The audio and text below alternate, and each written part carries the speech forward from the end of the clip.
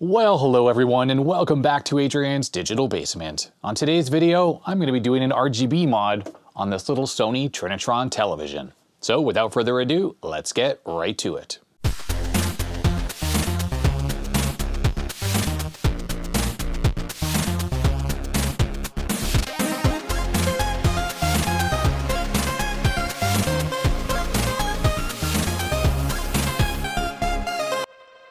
What you see here on the bench are two very typical 90s Sony Trinitron televisions.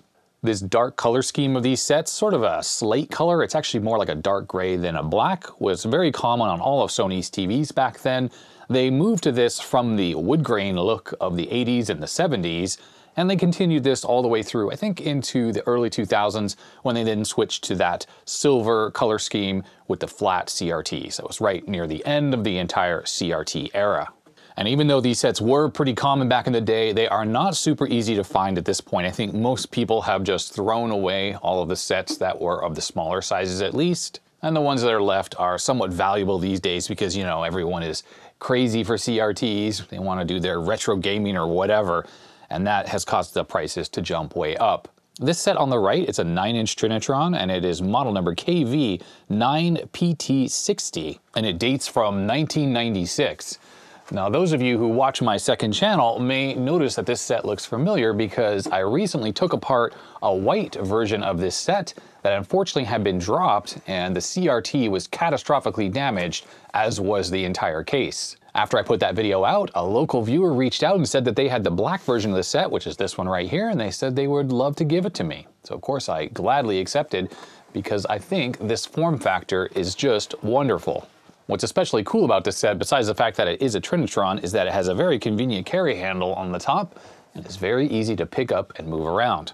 If you're shopping for one of these sets, the PT60, which is the black version here, has one little extra feature in that it is a dual input voltage, meaning it has 120 volts AC with a removable power cord on the back, and it has a 12 volt DC input. It seems that Sony targeted this to be used inside vehicles, hence the 12 volt input, because they also sold a plate on the bottom that allowed you to actually clip the TV on so it wouldn't go flying while you drove down the road. Otherwise, it's pretty much identical to the PT50, which I think was targeted to be used inside kitchens and bedrooms and things like that. It has a fixed power cord and no DC input. The larger set is a KV-13TR28, so it's a 13-inch Trinitron. It's basically the same as this 9-inch version here with from a capability standpoint, except it has a front AV input and a back AV input, while the smaller set here only has a rear input. And of course, both of these have analog RF input. When it comes to other features, these two sets are actually pretty much identical. They're both just NTSC sets. They don't decode PAL color. They don't have RGB inputs, they don't have S-video inputs, they don't have stereo sound. They're kind of low end actually when it comes to Sony sets. Although here in North America at least, all of the smaller sets they sold were relatively devoid of features, and they left the extra features to their larger sets. Things like picture-in-picture, S-video, component inputs, stuff like that. Now the subject of this video, of course, is going to be adding RGB to this set on the right. But the reason why I have the 13-inch on the bench is that I have found that most sets from the 90s on Sony's are all pretty much the same on the inside. I mean, they're not identical, but they use a very similar architecture. And the way you typically add RGB onto a set like this is you need to be able to inject the RGB signals into the main video processor chip, also known as the Jungle IC. And it seems that Sony used that same IC on a lot of these sets, so anything we talk about with RGB modding on this small 9-inch set should probably apply to any of the other sets like the 13-inch, the 19-inch, and probably even the larger ones as well.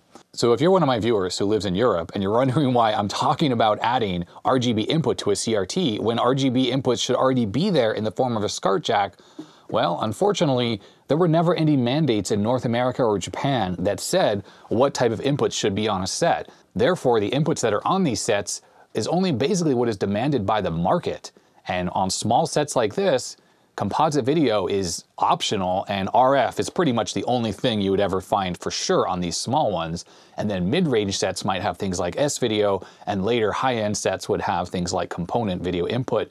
But again, that was completely driven by market forces and no mandates. So therefore, pretty much no TV sets ever came with RGB in North America. Now, regular viewers to my channel know that I'm a huge fan of CRTs, especially in conjunction with an old retro computer or old video sources like VCRs and stuff like that. Those things were designed to be used with CRTs. They're completely analog in nature, and they just don't look as good on a high-resolution display that we have today, like the one back there.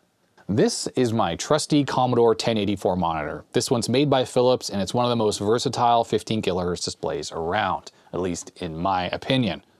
It's a 13-inch CRT, and it's actually physically not that big, which is kind of nice. It has a built-in speaker for audio amplification, and it's a pretty reliable monitor, although these can break because the flybacks seem to go bad on these a lot, although I haven't had that problem, at least with this one.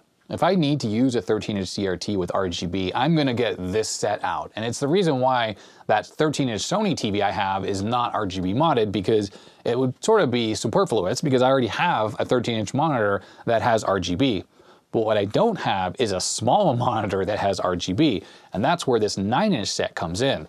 This set, while it's not that big of a difference in size, I mean, they, similar size, it is so much lighter to pick up and move around, not to mention it has a handle on the top, than even the Commodore 1084. Lately, I've been finding that when a CRT is too big and bulky and heavy, I don't really use it that much because it's such a pain.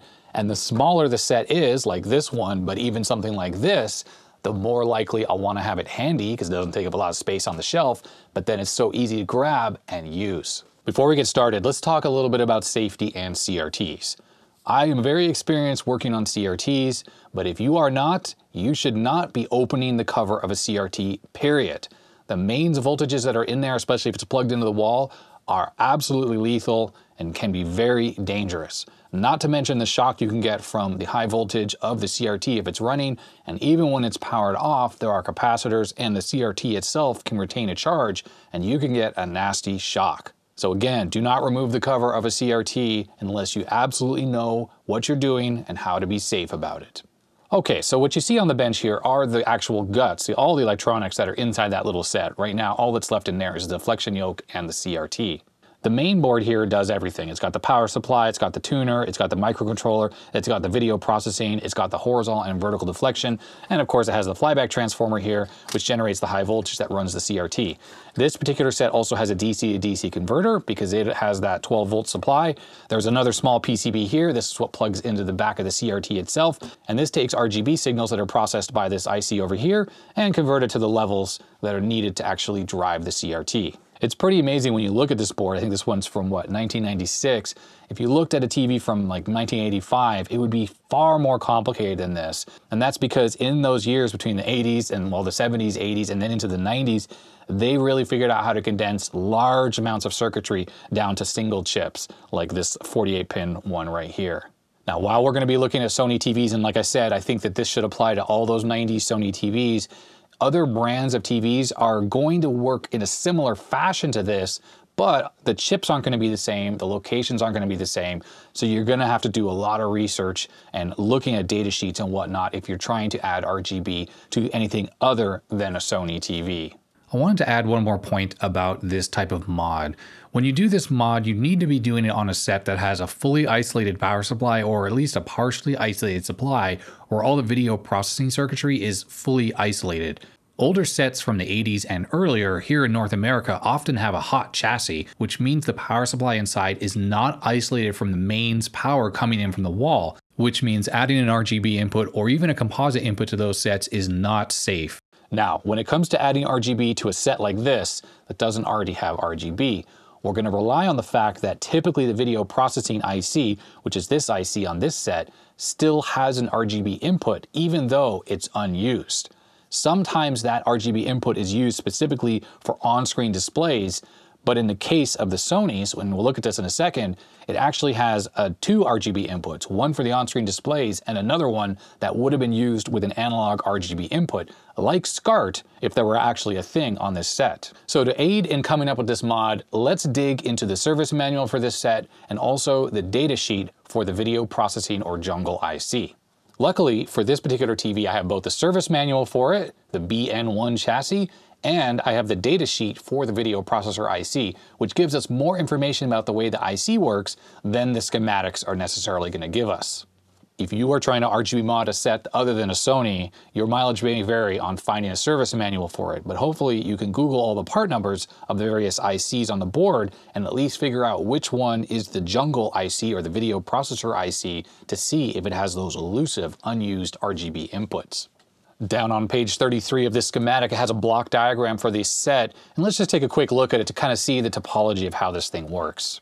Here we have the microcontroller. It's labeled IC101, and this is what does all the on-screen displays and all the control of the entire TV. Right here, we have the outputs for the on-screen displays, and you can see OR, OG, and OB, that's the RGB output, and we also have OSD blank. What the blanking signal does is when the microcontroller asserts this line, it tells the video processor IC to switch just ever so briefly over to the on-screen displays. So the way it overlays the text, this RGB data on top of the video signal, is anytime the microcontroller is trying to write a character or graphics or whatever it's doing, it also asserts that blanking line at the exact right moment that the RGB lines are also outputting data. And that allows that text to hover perfectly on top of the video signal, but not blank the entire screen.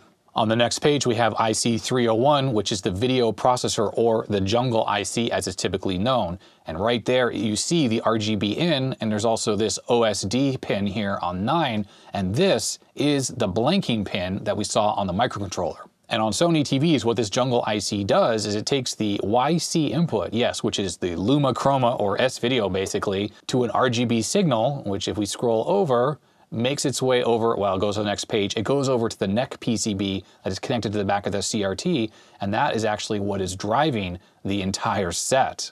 The video processor IC right down here is connected to the microcontroller through an I2C link so that the microcontroller has full control of video processor IC at all time.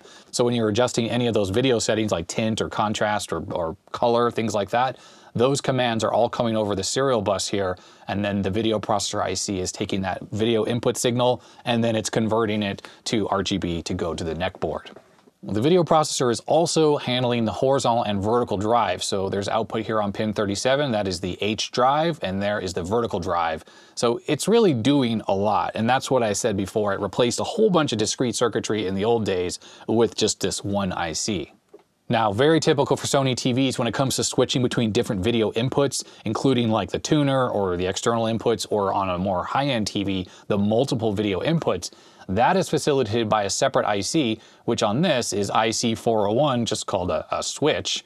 And this is under the control of the microcontroller as well. So when you hit that TV video button on the remote, that's the microcontroller then telling the switch IC to switch between two different inputs.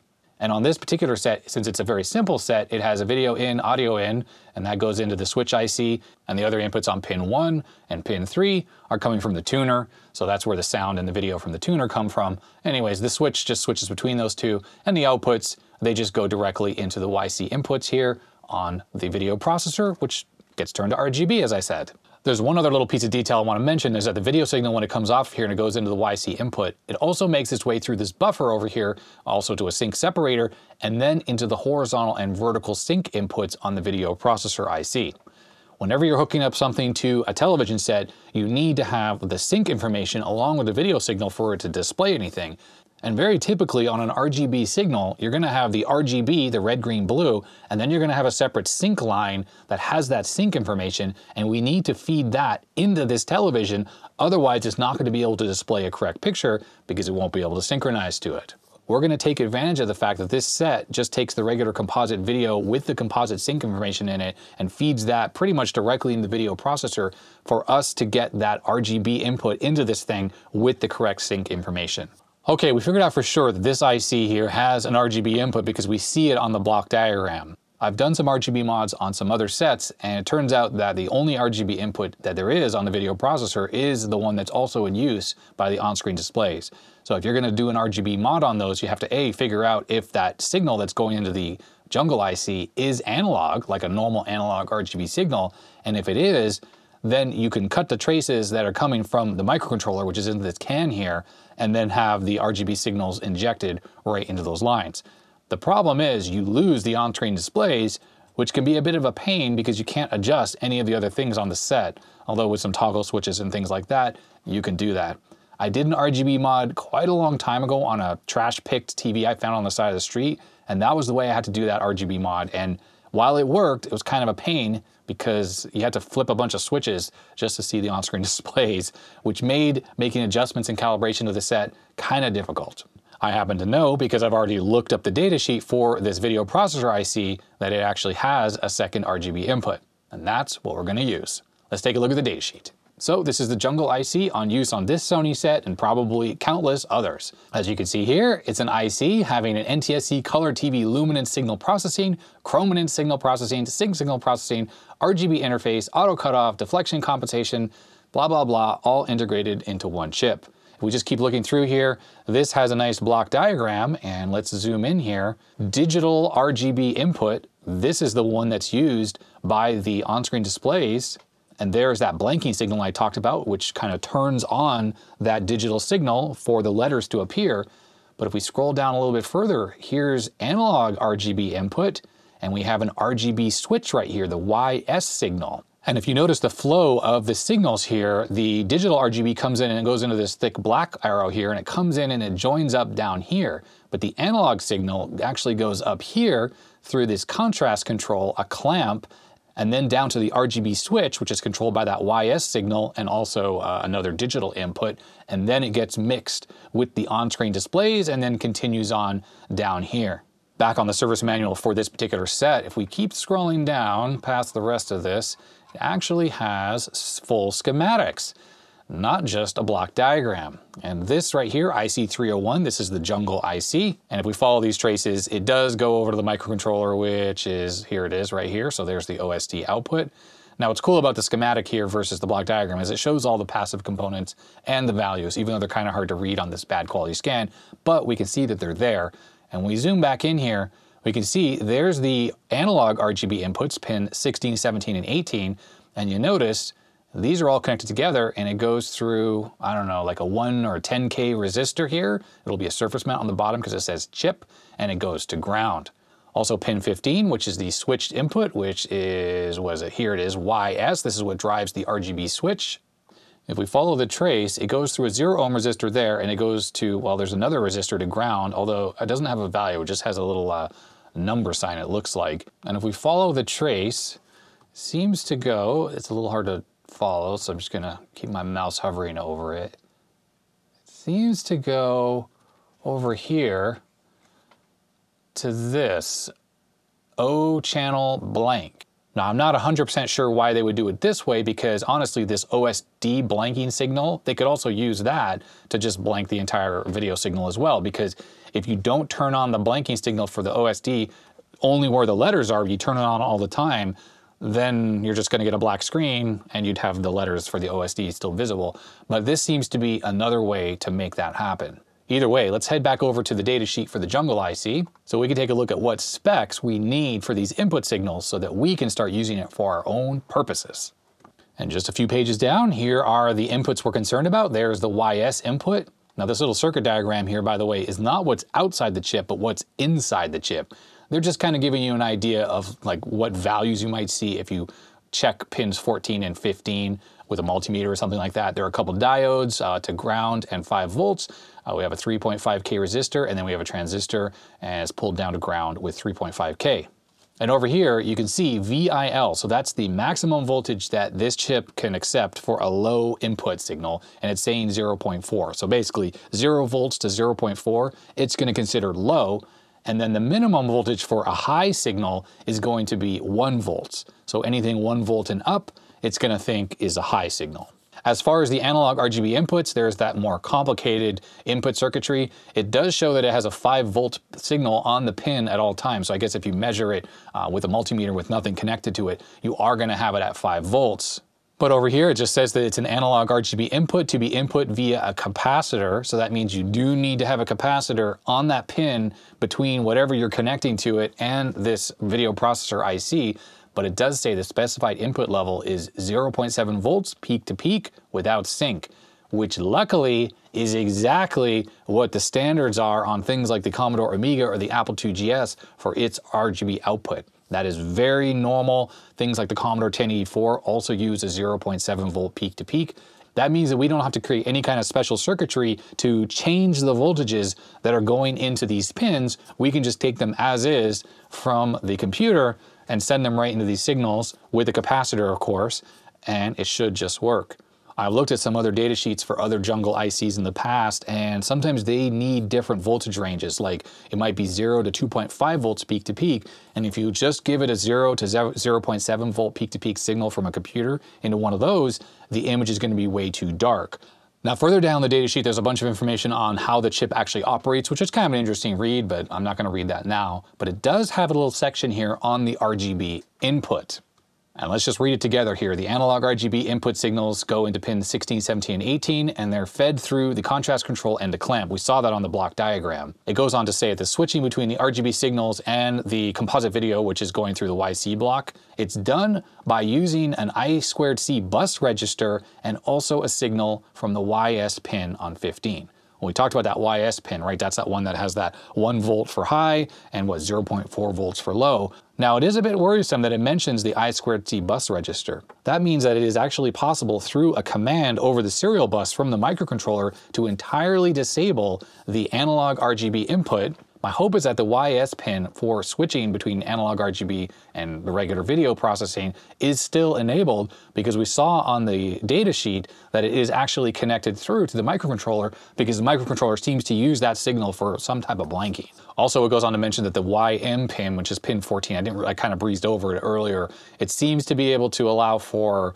a mixing of the YC video, the composite video, and the RGB video, the analog RGB, at some type of -6 dB. So I guess it's like an overlay kind of thing. It looked like on the schematic for the set, it actually is still hooked up to the microcontroller, but I don't think it's used for anything. So we're just gonna leave that alone. If we keep scrolling through the data sheet, it actually goes on to list all the I2C's command registers for all the various features of this chip. So you can see all the various things the microcontroller has full control of with this processing IC. And luckily, a lot of this stuff is actually fully exposed inside the service menu on the set, which allows us to fiddle with these settings, you know, without having to hack the microcontroller or change the code on it or anything like that, since that's pretty much going to be impossible since this is a custom Sony part. It's not like we know how any of that works. Here's the particular register, though, that I was talking about, where you can use I2C to control the analog RGB. So there are 3 possible settings here. 0 and 0 instructs the processor IC to use the YS pin 14 to switch between the analog RGB or the YC. And then 1, 0 is always sets the RGB, external RGB. And then 1, I guess it says selects the TV. I'm thinking what that means is it's the YC block or the composite video input. So we're gonna keep our fingers crossed here that this is actually set for 0, 0, which just allows us to manually control the RGB input using pin 15. The final thing we're gonna look at is what looks like out of a sample setup for how this IC should be used in a set. So notice here, like here's the I2C bus signals, and it has 100 ohm resistors, for instance, hooked up to it. I think this is kind of like what they're recommending at the minimum you have hooked up to each of these signals so that you ensure like safe operation of the IC. If we take a look here at the YS and the analog RGB inputs, it shows them all being connected with a 220 ohm resistor, and also, it's a little hard to read, but it's a 10 microfarad capacitor with the positive facing towards the processor chip. The big reason for this 10 microfarad on the analog inputs is because that is going to filter any DC voltage that might be on those pins. Now I do want to mention, when doing this type of mod properly, what we should be doing is designing up a circuit using transistors that buffer the input signal coming in from the external device before it gets to the video processor IC. That is mainly to help shift those levels if we did need to shift them, although we already saw that the levels don't need to be shifted because this is expecting 0.7 volts. But it's also a good protection because if something were to go wrong inside this IC, for instance, well, it could send 12 volts out of those pins, which could somehow end up inside your Amiga, or the computer could have a problem as well, and then that could send some kind of bad voltages into the processor chip here and kill it. So those buffers allow you to have a little bit of safety because there's just some transistors in between, and if something were to catastrophically go wrong, well, you can just replace those transistors and those passive components instead of having to try to replace entire ICs. In fact, if we take a look at the YC input, so this is the Luma Chroma inputs into the processor IC, notice all it has is what looks like a 22 microfarad capacitor on the Y input, and that's it. No kind of buffering or anything like that. But if we take a look on the service manual for the TV, there's the Y input, and there is a 10 microfarad cap right there, so they didn't even use the 22 that was recommended on the data sheet. But if we go to the video input on the back of the TV, so that's the place where there's most likely to be something accidentally plugged in that shouldn't be, there is all sorts of safety stuff on here, including 2 buffer transistors. There's a Zener diode, which I think is going to clamp the input, so if something really bad were to happen, then it would actually short that to ground, which kind of protects everything. There's a 220 microfarad cap right there, and just some general circuitry just to keep things very protected. So this is the kind of input protection you probably want to generate on your RGB input just to make sure that everything was as safe as possible. But in the interest of simplicity, I'm not going to do that. I'm just going to kind of do the bare minimum based on the recommendation of the data sheet for the Jungle IC. Okay, so I think we have a good plan of attack for adding RGB to this set. We know the Jungle IC has those analog RGB inputs, and based on the schematics, all 3 of them are tied together, and then that's tied to ground. So we're gonna have to cut some traces on the bottom of the board to break that connection, because we're gonna have to feed directly into each of those. In addition, the YS pin, which is the signal that turns on the analog RGB, is currently powered by, or controlled by the microcontroller, which is what's inside this can right here. So we're gonna have to cut that connection as well so that we can directly control this switch. For switching between RGB input and regular video or normal operation of the set, we're gonna have to install a toggle switch that basically controls that YS pin on this chip. Since there's no way with software control or the remote control to turn off and on the RGB, we're gonna have to do it with a manual switch if we want to retain all the normal functions of this television. As far as the sync signal that comes from the external RGB device, we can just feed that into the composite video jack, which is right here on the board, since we saw in the schematic that it is the composite video that just sort of goes directly into the horizontal and vertical sync inputs on the main Jungle IC, and it does all the sync decoding. The reason why it's called composite video is because it has the luminance information, the chrominance or the color information, and it has all the sync information all combined into one signal. And it is the duty of the Jungle IC here to do all that kind of separation and pull out the sync information it needs and pull out the luminance and the chrominance information it needs from that composite video signal. If all we're feeding in to the composite jack is a sync signal, well, it's not going to have a luminance or chrominance signal to look at, but that doesn't matter because we don't need that. We're going to be feeding in the analog RGB. All we need this chip to be able to look at is the horizontal and vertical sync information, and that's going to be there fed right into that jack. There is one issue we're going to have to address about the sync signals though. The video in jack is designed to accept a 1 volt peak-to-peak video input signal and not a typical sync signal, which on like VGA or most analog RGB devices is 5 volts peak-to-peak. So we're going to have to design a little bit of a circuit there with an adjustable potentiometer to bring that down to around 1 volt peak to peak. It doesn't need to be exact. It could probably be a bit less or a bit more or whatever, and it's going to work fine. But I just feel bad shooting a 5 volt signal into a jack that's designed for 1 volt peak to peak. And then the final thing to consider when you're doing an RGB mod is how you're going to get the RGB signals into the set. The Sony luckily has this large plate which is visible through the back of the case even when the back cover is removed, and there's luckily plenty of space on here so we can install jacks and whatever on here and the switch and stuff like that, and we don't have to worry about the wires being attached to the back cover. So every time you remove the back of the TV set, you got to disconnect a bunch of wires. This is extra nice about Sony sets, and they typically have this back cover, while I've found that a lot of other brands of sets, especially cheap ones, don't even bother. They just have some holes in the set and the jacks and stuff just sort of poke through those holes. So there's no easy way to add RCA jacks or whatever you're going to do for the RGB input on those without dealing with a bunch of stupid wires. So that is a really nice bonus on Sony sets. So I think what I'm going to do is I'm going to use a DB9 connector with the same pinout as the Commodore 1084.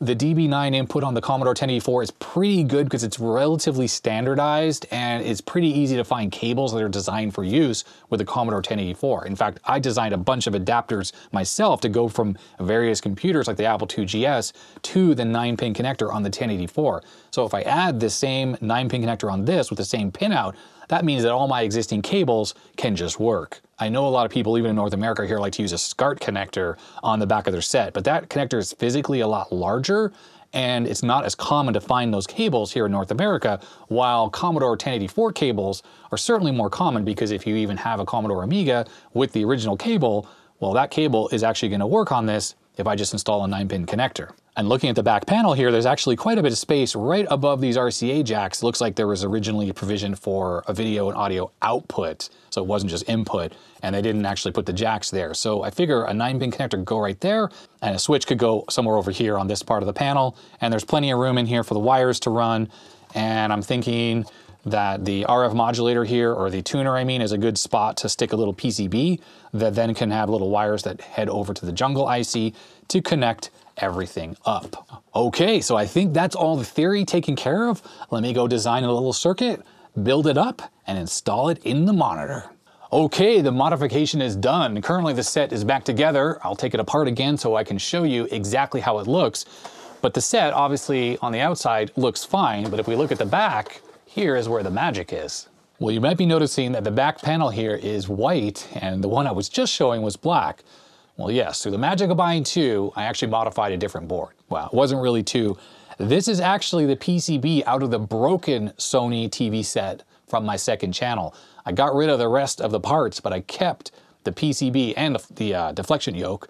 And it turns out that the PCB works perfectly, and it's actually what is inside this set right now. The only thing I lost was the DC power input, which is just a blank plate on this one here, but I don't need that 12 volts anyways. And this one has the provision for a fixed power cord, which had been cut off of that set. So I went ahead and I just attached a new power cord to it, which is why it's zip tied on right here, because it doesn't actually have the right grommet that sits there to prevent it from like pulling out. But as you can see here, I've gone ahead and I added the 9-pin DB9 with the pinout of the Commodore 1084, and I have the toggle switch here to switch between RGB and normal operation. Because these connections are on this black panel here, there is nothing on the back cover, so I can remove the cover easily enough, and I don't have to worry about any wires being in the way or having to disconnect things as I pull the back cover off.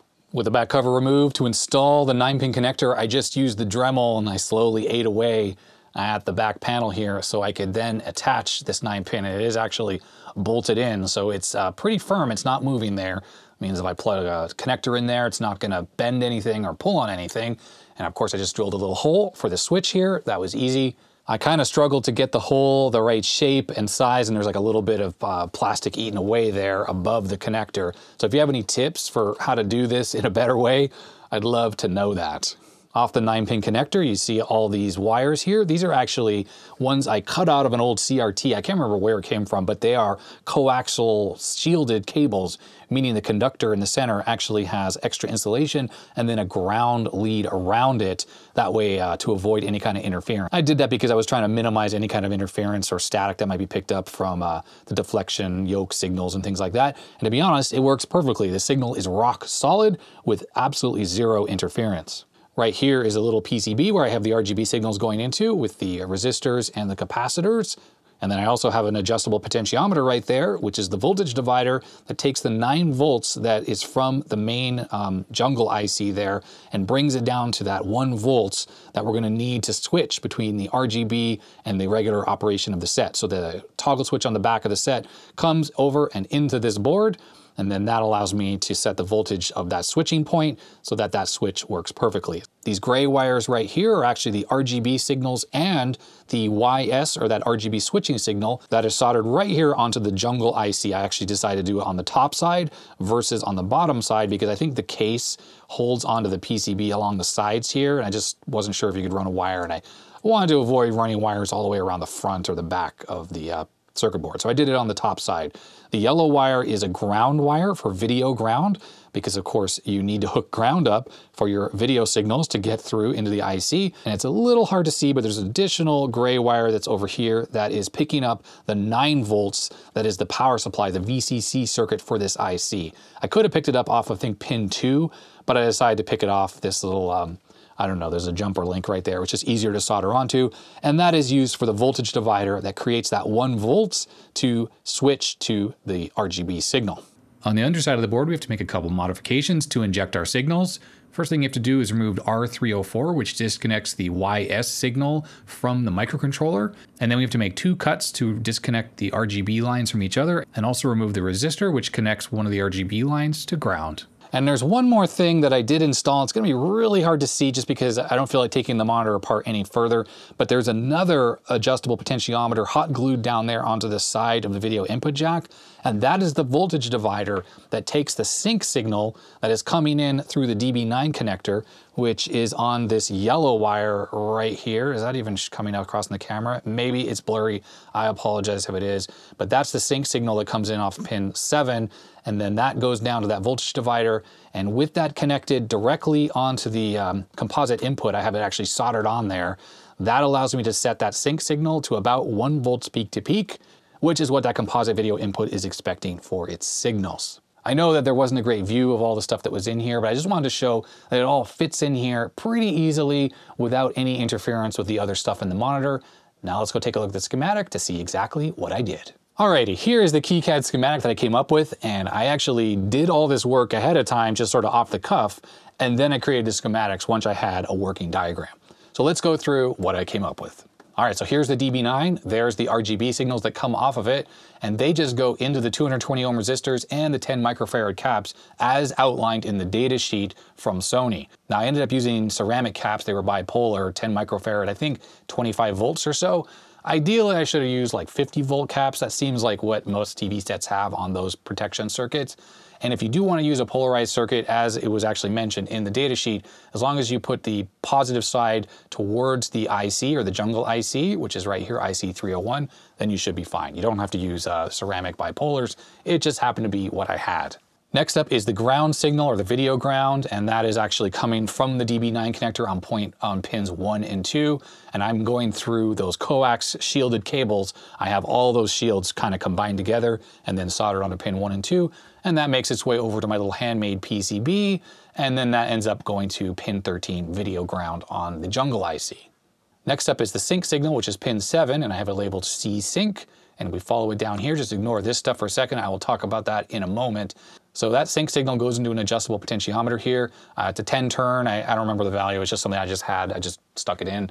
It goes up to ground on the other side, and then the output, which is the middle, pin 2, goes through a diode, which I'll talk about why I did that in a second. But that is the new sync signal, and that makes its way to the center pin on the RCA jack. I just soldered it onto the inside of the set. Now this adjustable potentiometer, as I mentioned, is to adjust the sync level to bring it down to 1 volt peak to peak. So the way I adjusted that to get it kind of baseline is I fed a sync signal from the Amiga into this system, but I didn't have it connected to the RCA jack yet. I didn't have this diode in place. So then I adjusted the potentiometer to get 1 volt peak to peak on my oscilloscope. Then I connected it up to the RCA jack, which did present some load because the RCA jack has all that protection circuitry and it's terminated, so it presents a load to that signal. It brought it down to like 500 millivolts peak to peak. So I adjusted the pot to bring it back up to 1 volt, and we're all good. The reason why I put the diode in place is because when you're using this set with normal composite video input, what's going to happen is this is actually going to present a path to ground. So here's ground up here for the video signal, which will make it darker than it should be. It all depends on the resistance value of how you have this pot adjusted to like how much effect that's going to have, but it will potentially have some effect. So I put a diode in place. I just grabbed a random diode I had on my desk, stuck it in there, and as long as the band is facing towards the RCA jack, that means that any video signal that's present on the jack itself is not going to make its way back through this part of the circuit and find its way to ground. And it seemed to have no ill effects on the sync signal that's making its way into the RCA jack. When I put a diode in place, it works either way. Next up, let's look at the circuit I designed for switching between RGB and normal. So there's the switch, which is on the back of the set. One side of it goes through a 220 ohm resistor to ground, and that was what was outlined in the data sheet for the Sony Jungle IC. It said to do it through a 220 ohm resistor. That's probably a protection thing in case something goes catastrophically wrong inside the IC. You don't just have a direct short to ground on that pin. You have a little bit of current limiting. The other side of that switch goes through an adjustable potentiometer, and this is to generate that 1 volt that the datasheet said we need to give that pin to switch between the two modes. So one side of that variable resistor goes to ground, and the other side makes its way all the way up here to the 9 volts that is on pin 2 that actually is the power supply for the Jungle IC. So what I did is, with no load on the output of this resistor, I just checked pin 2 and adjusted it until I got around 1 volt, and then I connected it to the input pin, which is pin 15 there, YS input, and it brought it down a little bit, and I just adjusted it for 1 volt. But I did find, by the way, that anything between like 0.5 volts and 1 volt results in RGB image, and I think like 0.4 volts or less or something like that results in just the composite video. So yes, as it was not mentioned in the data sheet, it is 1 volt that gives you analog RGB, and it is ground, or no signal really, that results in normal operation or just composite video of the jungle IC. And the final thing I want to talk about is what's going on with these two resistors, horizontal and vertical sync. So pins 8 and 9 on the Commodore 1084, on certain Commodore 1084s, allows it to take a horizontal and vertical sync, not just a composite sync, which is on pin 7. Certain machines, like the Atari ST, don't have a composite sync signal. All they do is output horizontal and vertical sync. And I wanted to be able to use that with this particular TV. Now, when we look down here, all I'm doing is simply taking two 470 ohm resistors, combining it together to create the composite sync. Now, I hear people typing right now that, oh, that's not the correct way to create a composite sync signal. And that is absolutely true. It is not. But I will say that while I was looking at the schematic for the Commodore 1084 from Philips, the one I showed earlier in the video, it has a horizontal and vertical sync pin on both of its RGB input pins or connectors, and it combines them together to create a composite sync internally using two 470 ohm resistors. And combining it with these two resistors just seems to work. So I thought, well, I'll just replicate that on my little board here and see what happens. And sure enough, with the Atari ST, works perfectly. This set has no problem decoding the sync when it's combined this way. Even though it's not the correct way to do it, it does work. Now, the sync signals that come out of the Atari ST are 5 volt syncs, as is the composite sync out of the Amiga, but going through these two resistors and then going through the variable potentiometer here results in a combined sync signal about 600 millivolts. But as I said before, the input on this monitor is very tolerant, and it seems to not mind at all that you have a lower sync signal. So that does work, but it is totally optional. You don't have to put that there if you don't want to. And for me, it only allowed me to have a little bit more flexibility to be able to use both composite sync devices and horizontal and vertical sync devices, and I was very pleasantly surprised to find that it worked. So there we go. That is my circuit. That's how I did the mod on this set. So let's take a look at it actually in operation. To show off the capabilities of the set, I'm going to use it with my Amiga 600 here, which is a perfect combo. And I'm just going to use the original Commodore Amiga 1084 cable here to show that that 9-pin connector on the back is bog standard and means we don't have to make any custom cables whatsoever. I just have to plug this connector into the back of the set, and that's all it will take. And let's just turn it on. Luckily, all is working well. Now with the set powered up, I obviously don't have anything hooked up, and we're on the tuner, and you can just see the static. The switch on the back is set for normal operation, so the composite video input will work as normally, although I don't recommend connecting an RGB source and a composite video at the same time, because remember, we're using that composite video input for the sync from the computer. But if I switch the switch on the back here, then the tuner goes away, which, yes, that's the way it's going to work. It's basically going to turn on the RGB for all the time, basically. So no matter what input we're using, whether it's tuner or composite, we're going to see black right now because the computer is currently off. But we do want to hit TV video so that we are on the composite video input, because that's where the sync signal is coming from. And now if we turn on the Amiga, if I find the switch, there it is. Notice the video went away, and that's because the image is currently synced up correctly.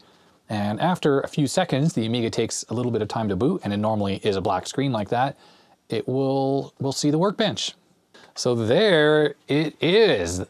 Sorry about the bar that's moving up the image. That is the camera scan rate not mixing exactly with the Amiga. And there we have it. Amiga workbench with pretty good clarity on this little Sony TV. Now let me just load a picture here. We can see how nice it looks. There it is, all 4096 colors, ham mode on this little set, and it absolutely looks freaking phenomenal. Now you have to take my word for it that it looks really good, and that's because putting my camera towards a CRT never results in a very good image. It just doesn't look good, and if I put it up close, it's just gonna have a moire pattern, it's gonna look terrible.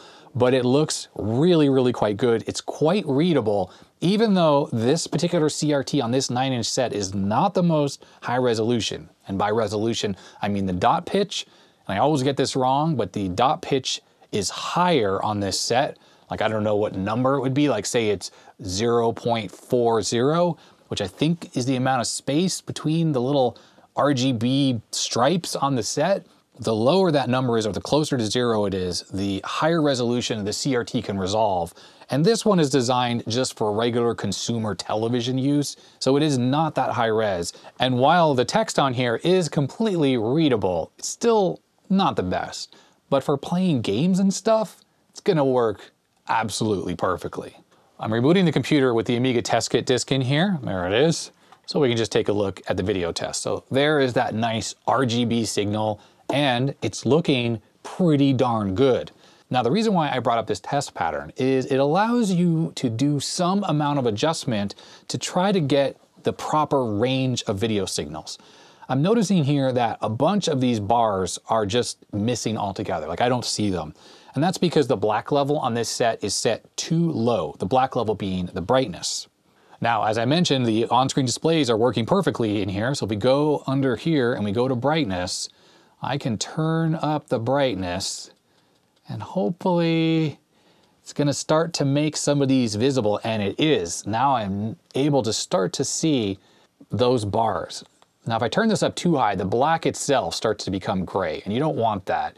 You wanna turn it down so the black is actually black, but you're still able to resolve those colors up at the top. And I'm gonna say that this is a good spot. Now, one of the problems is, of course, is that if we put a composite video signal into this TV now, that setting is gonna be too high. And that's just, unfortunately, one of the side effects of RGB into these sets, because it only has one set of picture controls, which are these controls right here, that apply to all of the video inputs at the same time. If we had a complicated buffer circuit on the input of the RGB, that would allow us to fine tune it to try to match it perfectly to the other video signals on the set. But the problem is that I found that the RGB output that comes from different computers varies a little bit, and the Amiga's output seems to be a little bit dimmer than, say, an Apple IIgs. And the Atari ST has a really hot output, meaning the RGB output puts out a lot more voltage than these other computers, and the image is way too bright. So your mileage may vary, and that's just one of the unfortunate side effects. You're gonna have to go and fiddle with these settings depending on what RGB source you're using for the best possible image.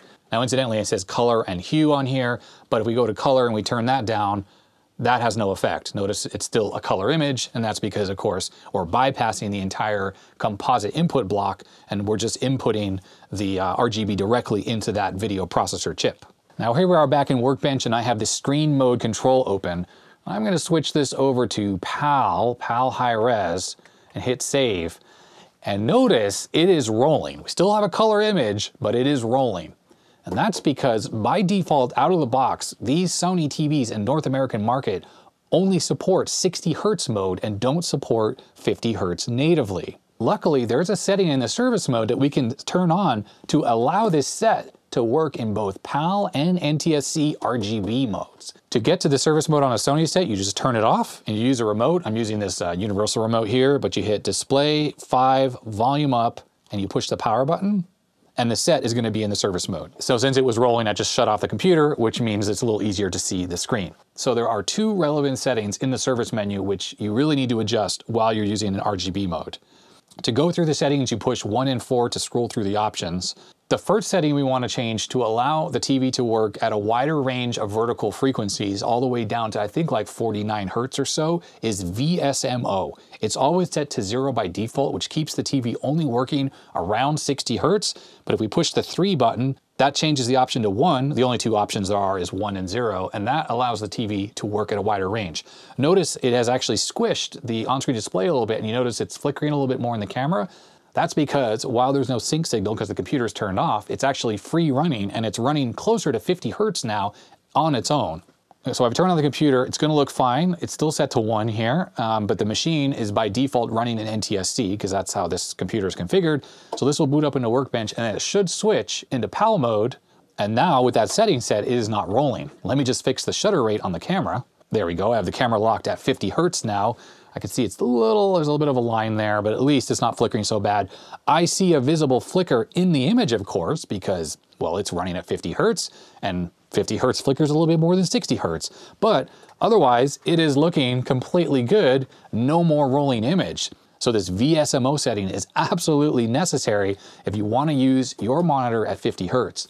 Incidentally, if you put a PAL video signal into the set now with it set to 1, the image will be black and white, but it won't roll. Still is unable to decode a PAL color system. This set only supports NTSC, and that is it. There are actually two other relevant settings for this set that I want to mention, and one of them is H pause or H position. This adjusts the image horizontally side to side. One caveat on the RGB input on these Sony sets is that compared to the composite input, the entire image is actually shifted a little bit over to the left. You'd be able to see this if I unplug the RGB cable and I plug the composite signal into the back, flip the little RGB switch, we'd see the image would be shifted over probably, well, like, I don't know, half the width of my finger. Now, the bigger the screen, the more the shift is. I think the default setting I had on this set was more like 8 or so, and the RGB image was just over to the side a little bit. Now, this setting only goes up to 15. That's as much as you can move it over there. There's not a huge range of adjustability. It goes from 0 to 15. But the original setting was lower than I have it here to keep the image nicely centered. 11 seems to be a good spot. This particular set has an H size control for adjusting the width, but this control actually doesn't do anything on this particular set. This is just left over from the firmware, which is probably the same as on larger ones. And there is just no circuitry in the set to allow the microcontroller or the video processor IC to adjust the width.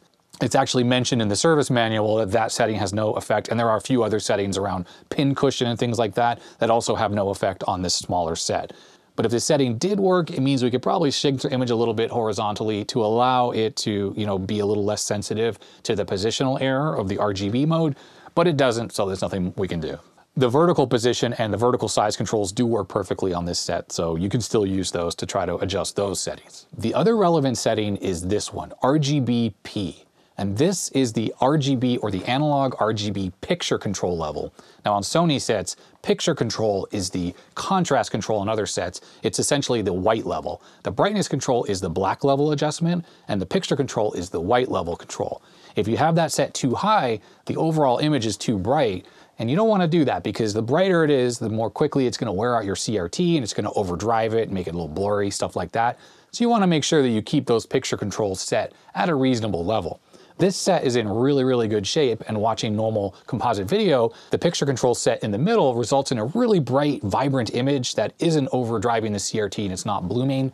And the same goes for this setting here. This is the only way you can adjust the overall brightness on the analog video input. Now you notice I've turned it down to 0 and the image is darker, and obviously the higher it goes, the brighter it gets. It does go all the way up to, I think, 31, and that results in a very, very bright image. And the setting of around 11 or 12 is a good compromise. It results in a very bright, nice image without overdriving anything. Now, if you're in here fooling around with the service mode and you make a mistake or you do something you shouldn't do, just turn the set off and on and it will reset all the settings to whatever they were before. But if you have everything dialed in where you want it, like I do here, and I want to save it, then you push the mute button, which says right here, but doesn't save it yet. You got to push the enter button, and that changes it to red, and now those settings are saved. To exit out of the service menu, you turn the TV off, either from the remote or from the TV's front, and now it will actually be saved in all those settings. There it is. We're still running in 50 hertz mode, and let's switch back to 60 hertz so I can stop looking at this flicker here. And there we go, NTSC high res, and there it is. I set the camera back to 60 hertz. And there we are, a nice, stable 60 hertz image that looks amazing. So I did some testing with this TV, hooking up to various things, and obviously with the Amiga, works really well.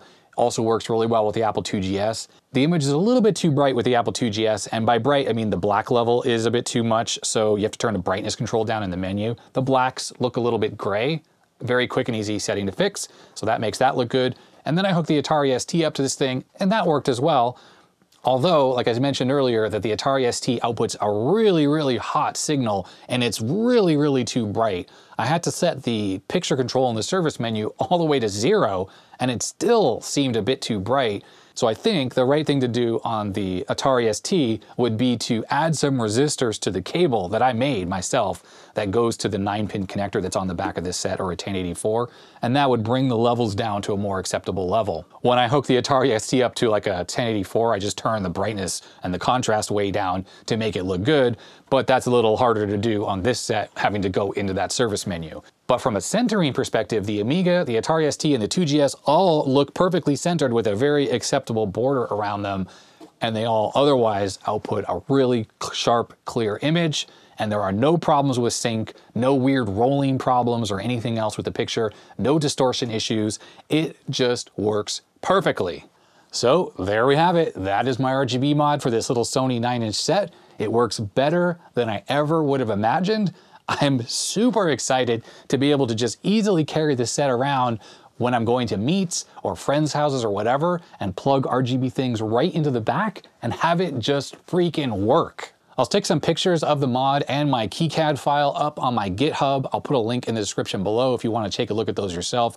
I have a feeling that mod will work pretty easily on other Sony sets of a similar vintage, because I think all the same chips are going to be in them no matter what the size is, and you should be able to do this same mod on those other sets and have it just work. If you're an electrical engineer and you'd like to improve on my crappy design, please feel free. Some real buffering would be really nice, not to mention an actual PCB that people could have made and then just populate to do this mod without having to do a bunch of hand soldering like I did. So that's gonna be it. If you like this video, thumbs up. If you didn't, you know what to do. Huge thanks to my patrons. Their names are scrolling up the side of the screen. They get early access to videos, behind the scenes stuff, live streams, things like that. And if you want to become a patron, you can do so at the link in the description below. Comment down below with your thoughts. Hit the subscribe button if you haven't already. Bell icon, you know, all the usual YouTube stuff. So yeah, that's gonna be it. Stay healthy, stay safe, and I will see you next time. Bye.